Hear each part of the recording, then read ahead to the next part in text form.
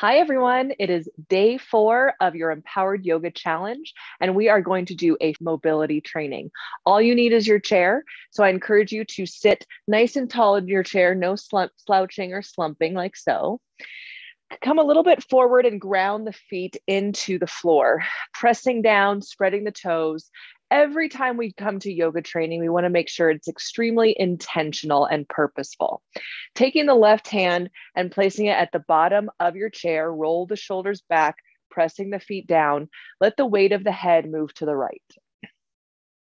And we're going to breathe in the left side of our neck. Be sure to not lift the right shoulder up. In fact, if you want to drop your right arm as if someone is pulling your right arm down, that might be helpful. We're going to do the breathing technique of a slow inhale from the belly up and an even slower exhale from the top down. And imagine you're breathing directly into the left side of the neck. Remember, we're not stretching the neck here. We're processing stress hormones out of the physical tissues, and that in turn will create mobility. Let's turn the chin to the right shoulder. So we're getting more of the back of the neck as well as the side of the neck. The deeper and slower and more purposeful you breathe, the more effective you will be at processing stress hormones out of these tissues. Check the alignment of your spine. Make sure you're not rounding or slumping. This is also going to strengthen the muscles around the spine to kind of train yourself to stay in proper alignment. Let's do the other side. So now the right hand will come underneath the bottom of the seat. And you can actually take your chin to your chest and then the left ear to the left shoulder and lift the chin. And you're using the weight of the head to open up the right side of the neck and breathing right into this area. So we're not pressing, we're not pushing, we're not pulling. And those actions are commonly equated with stretching, which is why I don't like to use that word. And flexibility tends to have some comparison with it. And that's why I don't like to use that word. So mobility, feeling good, processing stress, those are the messages that we want to send to ourselves. Take the chin to the left shoulder. Relax the jaw. Without the yoga breathing, we're not practicing yoga. We're just tilting our head to the side. So it's really the breath work that's making this intentional. And then turn the chin to the chest, roll the shoulders back, and on an inhale, lift the chin up off the chest. And imagine that you have a wall behind you. So let's place the hand behind the head and press the head into the hand to lengthen the back of the neck. I'm not tucking my chin like this. I'm just making sure my chin isn't jutting forward, which can happen a lot when you're working with monitors and computers. So we press it back. Hand to the top of the head, press the head up. Now, keeping this alignment, we're going to take the left ankle, grab it if you need to, pull it up as best you can, and place it on the right thigh. Notice I'm making 90-degree angles with my right leg and my left leg. If it's too difficult to get the leg up this high, you can also cross the ankle, cross the left ankle over the right. So we're externally rotating the left leg. We're trying to get into the side of the hip. So pressing the right foot down, either crossing the ankles or the left ankle over the right thigh. Notice that you immediately want to round the spine because it's going to relieve some of the pressure there. Remember that the pressure you're feeling, the resistance you're feeling, the sensation in your hip is stress. When we feel tight and our connective tissue is tight and stiff, it's because stress hormones have gripped them.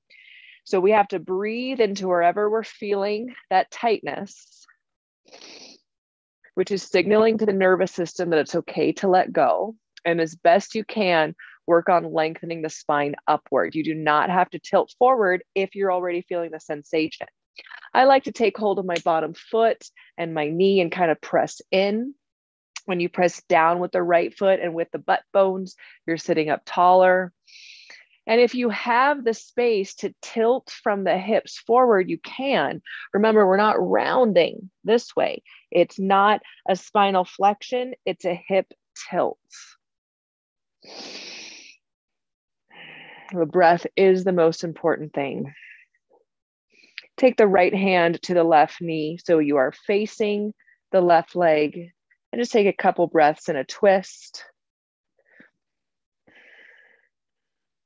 We inhale to fill up this torso and sit tall, and we exhale to wring out the spine like a washcloth. Let's do the other side. So we press the left foot firmly down, taking the right ankle and crossing it. The sides of our body, we wish they could be equal, but they are often not equal. So if you find that you have to cross the right ankle over the left, totally fine. It's all about scalability and adapting to what our body needs from us that day. So it's not a matter of capability as much as responding to your capacity of that day. Also know that the body reflects the mind. So if you've had a stressful mental day, it will show up in your body and make your hips feel tighter. Hips tend to also hold on to the stress hormones of memories. I always say that my high school heartbreak is in my hips. You can tilt forward, you can grab your leg, whatever you do, the breath work and the extension of the spine truly is number one. Left foot directly underneath the left knee. All right, let's twist it. Right hand to the armrest, left hand to the right knee, keeping all of this from the belly down, nice and square. You are twisting the rib cage, shoulders down. Exhale, twist.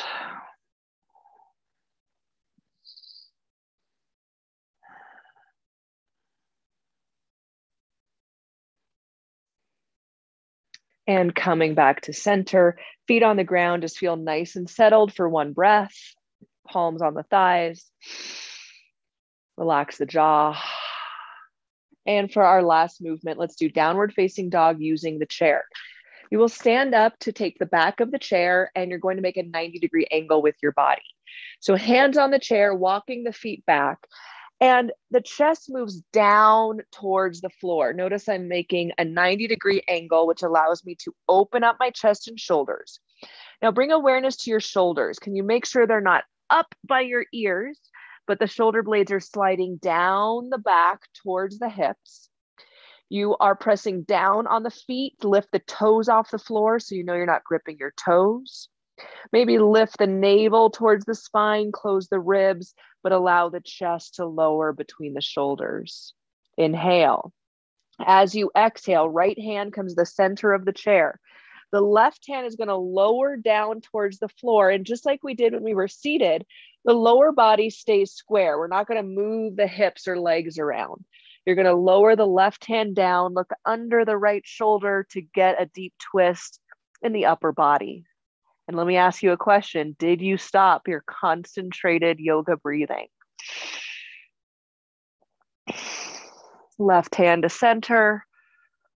Right hand lowers down. So everything is the same as if we were doing just a regular down dog on the chair. The hips, the knees, the toes, even the left arm is the same.